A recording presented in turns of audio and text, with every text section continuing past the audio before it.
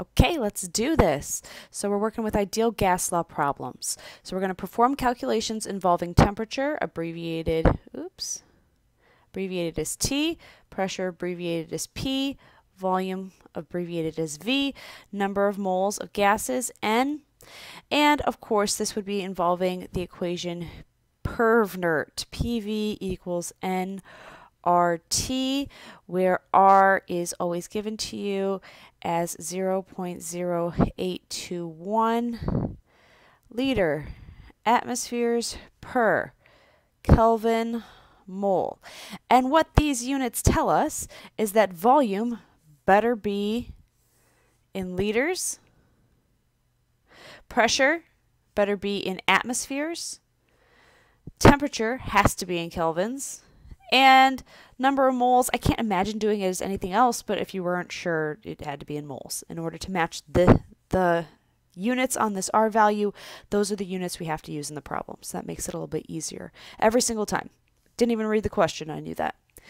Okay, so we are going to calculate the volume, V, in liters of 0.00700 moles of a gas at 32 degrees Celsius and 0.85 atmospheres. So here is our pressure, here is our temperature, here is our number of moles, little n, and our volume is our unknown, and we need that in liters.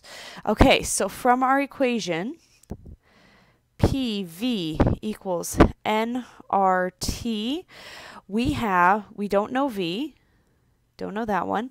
We know P, we know N, we always know R, it's 0.0821 liter atmospheres per Kelvin mole, and we know T. So from this, we know that this is the correct equation to use. There are different forms of this equation. Those forms involve a change in time. Because this doesn't say there's no change, there's no duplicate volumes, there's no duplicate temperatures, there's no duplicate pressures. We're just going to use PV equals nRT straight up. And now all we have to do is plug and chug. And there's two ways to do this. You can plug in the numbers first and then rearrange to solve for V, or you can rearrange to solve for V first. So that's the way I'm going to do it this time. P's cancel. V equals nRT over P. And now we're going to plug in our numbers. So it's 0.00700 moles for the N.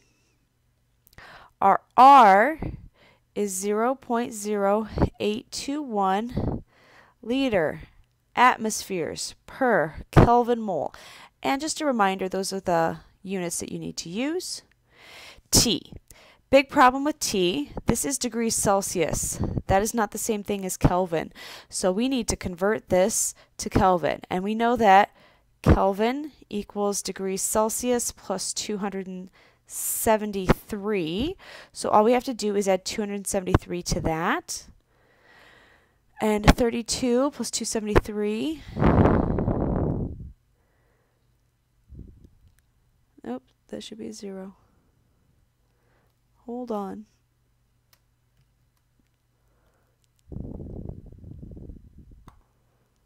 Okay, doing better.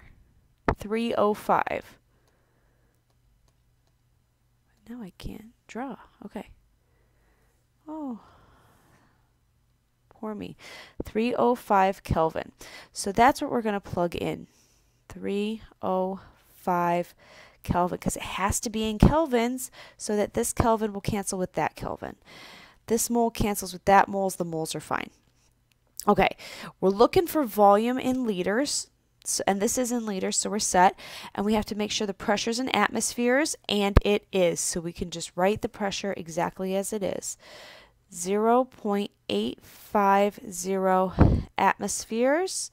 Atmospheres cancel. The only unit we have left is liters. So this is going to give us an answer in liters, which we like. And let's pause for a second and do the calculation. And the answer that we are getting is, I'm going to write it up sideways, 0.2 0.206 liters. And that's our final answer.